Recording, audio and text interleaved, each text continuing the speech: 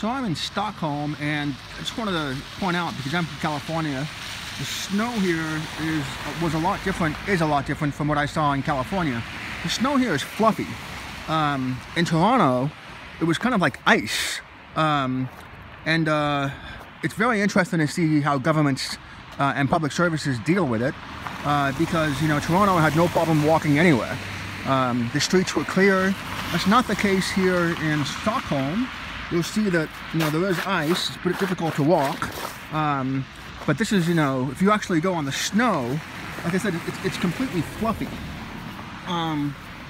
Look, like it's not, you know, you're not going to get any sort of problems here, which I guess makes it a little bit easier for Stockholm when it's not as cold as it might otherwise be in other places. So this is about -1 or 2 C, I think.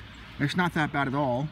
I'm trying to catch a snowflake, but even if I did, it'll just be some sort of slush.